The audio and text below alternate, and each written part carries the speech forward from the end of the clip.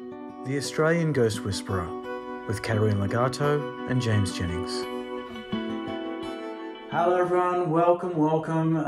Thanks for joining us again, whether you're watching us on video or listening to us on your audio device. Hello Caterina. Hello James, hi everybody, welcome back. Yeah, welcome back. And the topic for this week's episode is we're talking about how to deal with coattail riders. Now, I'm not sure if coattail riders is a term that is particularly Australian or in the dictionary. I think it is. Caterina hadn't heard it, but I've not heard of it. I feel like it's common enough that I've busted it out. But if you don't know what the term means, explain it to people. I'll do that.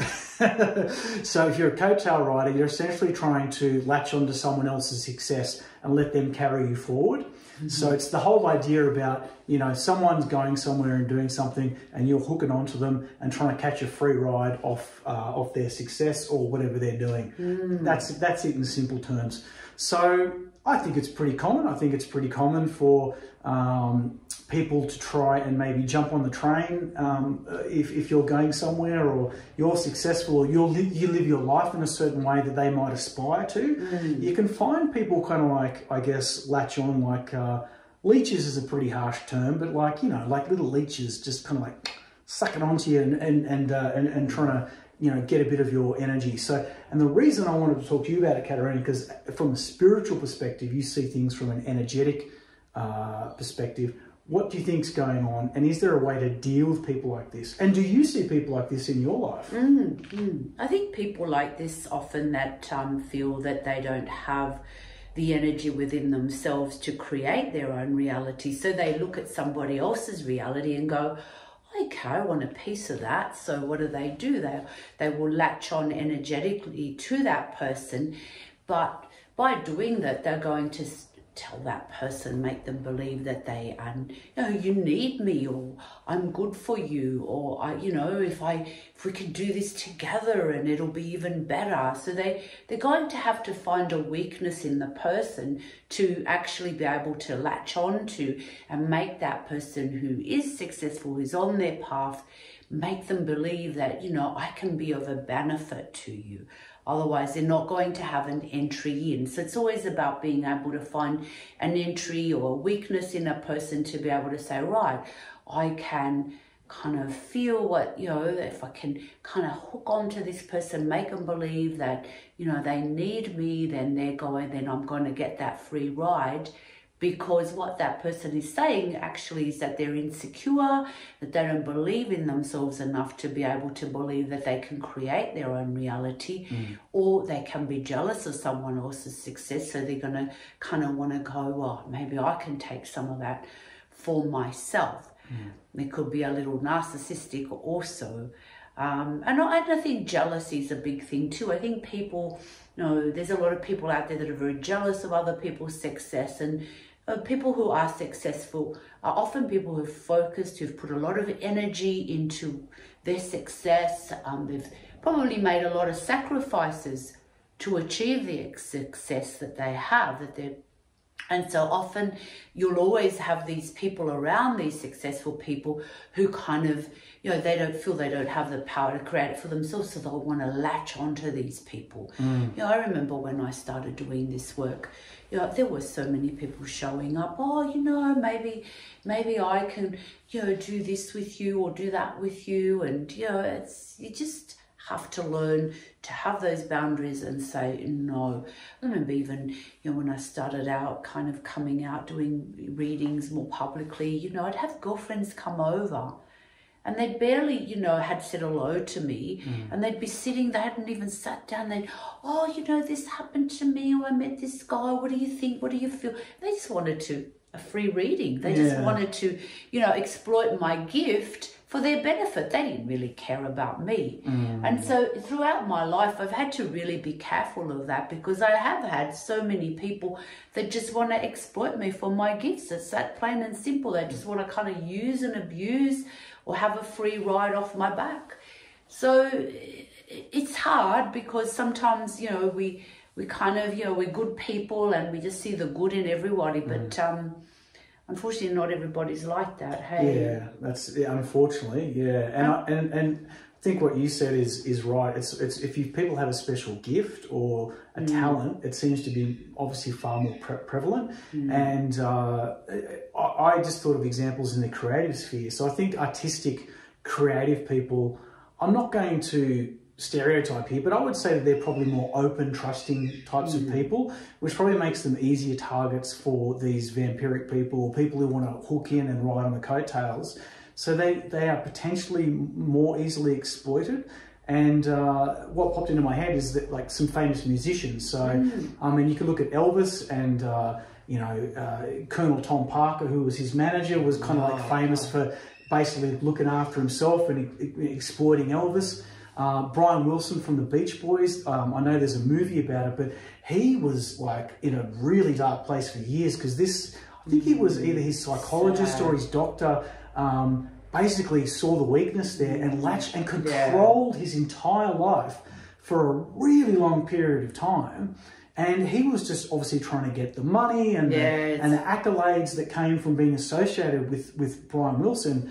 And, well, he just was drained of his life force. Yeah, that's right. But people like that will try and drain your life force. And your life force is the energy that you've used, that you have around you to continue to be successful, to use your creative talents and gifts. So these people will try and suck it out of you because, again, they don't feel they have it inside of them.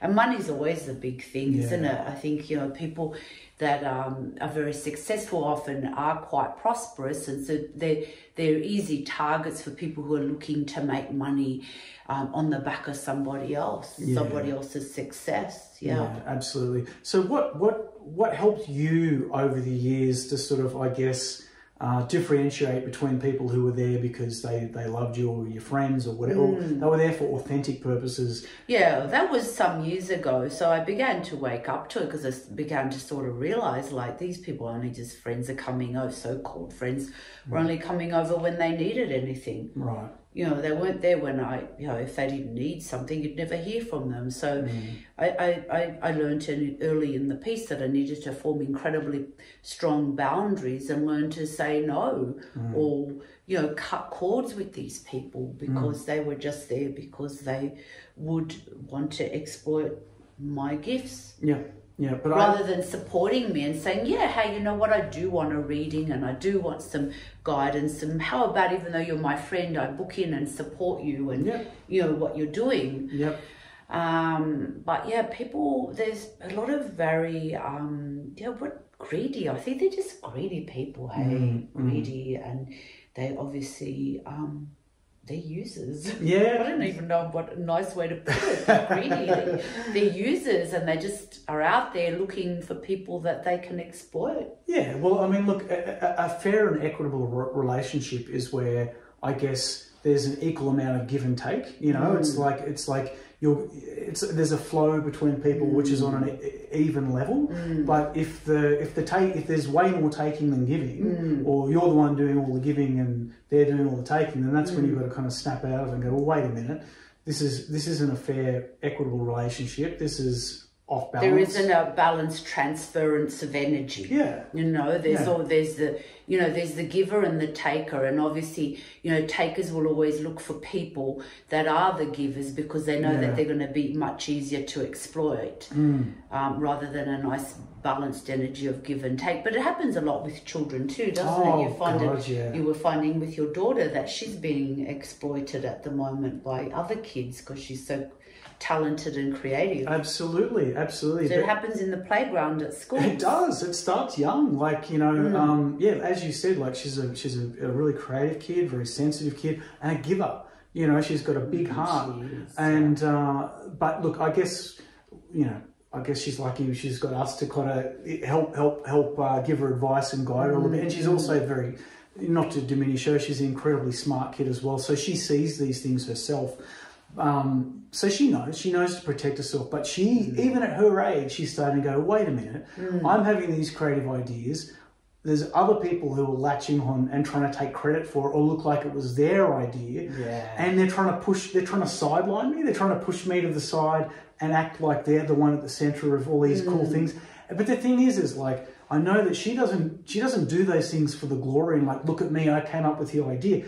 It comes naturally, it flows naturally from her. Yeah, exactly. It's who she is. It's who she is. But the other person, they are doing it for egotistical reasons. They want to be the centre. These kids, yeah. But like this is also learnt behaviour. These kids have learnt this behaviour from their parents. Maybe their parents are like that. It's narcissism too. They're those people that go out just, you know, what they can take. They're here to see what they can take rather than what can I give. So what can I take? So they'll, you know, they seek out these people who are very giving and loving and talented and just go, right, you know, there's a nice target.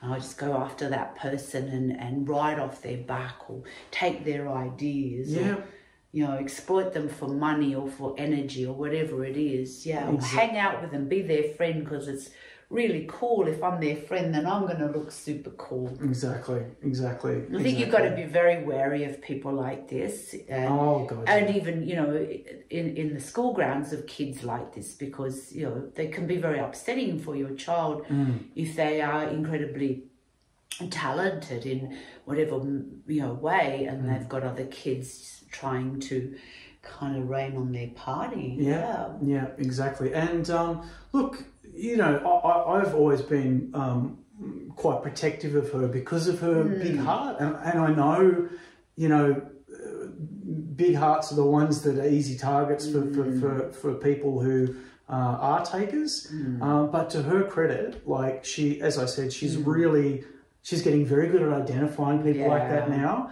And so she knows how to protect herself. She's learning early in age, And I see it kind of like there's always leaders and followers. You know, there's people, these creative, successful people, often leaders. They've just led themselves. They've created the reality they want, and I'm sure they've put a lot of hard work into it. And then you've got these people who are the followers that they follow and look for people that they can latch onto to take their life force from them, rather than they do the work. They're looking for a quick way to get in. Aren't they? Exactly. Just kind of a shortcut. Like I don't want to put in all that energy and, you know, to become my own version of my own success. So I'll hook on to someone else and, you know, try and create a shortcut of doing that. Yeah. But look, in terms of protecting yourself from that, I mean, look, obviously, watching out for the warning signs is the most obvious one. But one thing that I've spoken to my daughter about, and I would probably suggest this as well, is be careful who you share your ideas with. If you are a creative person, make sure that if you have ideas that are important and valuable to you, don't share them willy-nilly, because there will be people who are like, I'll take that, that's now my idea. And so my advice to her is like, I know, Lily, it's hard because you're an open person and you like to give and you like to share, but I'm like, I just don't think you can tell this person your ideas anymore. I think you're going to have to rein it in a bit, and which is really unfortunate, because it's not natural. It's not a natural state to be secretive and kind of keep that stuff to yourself. But I'm like, if you keep doing it, they're going to keep taking it. So don't give them the fuel. Don't give them the food. Yeah, definitely. Like I said, just be aware of the leaders and the followers and see, you know, and, you know, I think if you're very successful and you need to hang out with other people who are successful, because they're not going to have anything that they want to exploit or take from you. Yeah, exactly. But, true friends, but people that, you know, be aware that there are a lot of takers and users and abusers out there too, unfortunately, who will look to latch onto your energy and make you feel like you need them or make you feel like you owe them.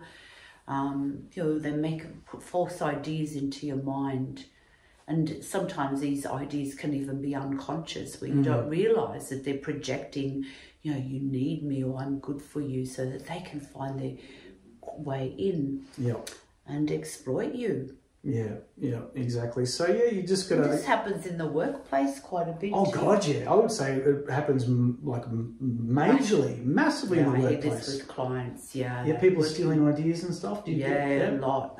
Yeah, or they're working really hard, and then other people are getting the credit for all the hard work they've done. So it's kind of prevalent everywhere. So you've got to be quite alert to protect yourself. Obviously, it's probably harder in the workplace when you've got superiors who are further up the food chain and they're skilled at manipulating situations so that it looks like they're the ones who are doing the work or are coming up with the brilliant ideas. You know, very competitive in the workplace too. Yeah. Such a, there's so much competition about who's better than somebody else. Yeah, exactly. And the other thing too is like to be aware of is like if you find that you are particularly talented at something or you're finding newfound success, always be very mindful about the people who are there for you and supporting you before that came along, and the people who just loved you and supported you just because that's what they do, and the people who suddenly come out of the woodwork and are like, I'm jumping on the gravy train, as the saying goes. There'll always be a lot of people coming out of the woodworks when you do finally get to that level of success that want to jump onto your train and kind of take a piece of that action from you. So it's about keeping your energy protected and also, remembering, to always maintain very strong boundaries around you so that you're not allowing people to just come in and vampirize your energy, take your energy for their benefit. Yeah, and this is all self-love, self-respect. You've worked hard to achieve a certain, status or, success in your life. And there's going to be the wolves out there that want to take take a piece of that action from you. Absolutely. Do you think it would be worthwhile, like even just if you're going to be going into an environment where you're going to be around people like that, just imagining a force field or a barrier around you, an energetic barrier, which kind of like, it's like, like solid glass. People can't. However you want to see it, or mirrors mirroring out, mirroring away from you, people's negative thoughts or jealousy or whatever they're feeling around you, just, the more you maintain that shield of protection around you, the harder it will be for people to latch on, to you and influence you in a way that you feel like, I need to have this person in my life for whatever reasons, when really you probably would, if you've got that force field of protection around you, you're like, well, I don't need you. You go create your own show. Absolutely. I just remembered a classic example of someone trying to, I don't know if this kind of fits the coattail rider thing, but it's definitely someone who was a user that I had to block. So there was a period of time where I was working for a high-profile magazine, and I guess my role wasn't junior, it was kind of more mid, and there were other people who worked for the magazine, other writers, and there was a particular freelance writer who was incredibly dismissive of me, and like, it's almost like, I felt like he looked down on me, wasn't particularly friendly to me, just was very kind of like, just a bit of an asshole really, for no reason, just like, beep, beep. Just basically just thought I was beneath him. Anyway, I got promoted. Wow. And I got given a role where I would be the one who decides which freelance writers would be used. And guess who all of a sudden turned into the nicest person in the world? Oh, mate, good to see you. How you been? Like night and day. Of course. And I was watching this guy going, how dumb do you think I am that you've treated me like I'm dirt? And then all of a sudden, I'm now essentially your boss. And you're treating me like I'm your best mate. And as he was doing this whole like, spiel to me about like, oh, how you been? What's going on? I'm just thinking in my head, you are never writing for this magazine ever again. Good for you. And you got rid of him. I did, I didn't give him any more work because, well, look, the thing is like, you can be a bit of an a-hole and might be a brilliant writer. Maybe you'll get work, but you'd want to be pretty good to be a bit of an a-hole and get work. But not only was he an a-hole, he wasn't that good of a writer. So it wasn't like it was a big loss. It was just like, see you later, pal. So anyway, not quite coattail riding, but definitely someone who's trying to latch onto your success. Yeah, and many reasons for people to want to latch on. Yeah. Yeah, I think you just got to recognise it and not, not even allow them to upset you, actually feel kind of good about the fact that they want to ride on the back of your success. Yeah, like, it's flattering. It's quite I guess. flattering, really, and just say no. Just say Don't no. create your own thing. You know, I think we're all very creative beings. You know, you just got to do the hard work. Yep, that's it. It took me many years to get to where I am, and lots of hard work and sacrifices, and you know, writing my books while my friends were off at the beach and having a great, I was inside writing my books, focusing.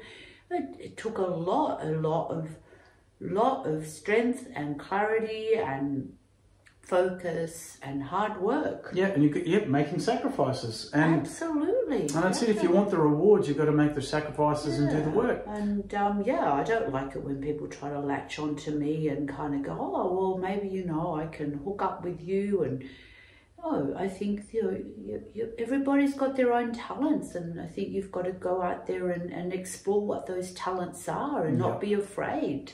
Absolutely, yeah. To create your own successful story, because everybody's capable of a successful story. Yeah, you've just got to go out there and believe in yourself. That's right. So go out there, blaze your own trail. Watch out for coattail riders. Don't let anyone latch onto or try and steal your success. And if you're someone who does that, just don't. You know. Yeah, believe in your own. Exactly. Believe in your own ability. Yeah. Do the work, and it will be infinitely more rewarding when you're the one who's done the work and you're the one who put in all the effort to make your dream happen. So, you know, get out there, do it, make those dreams happen, and be good to each other. As always. That's it.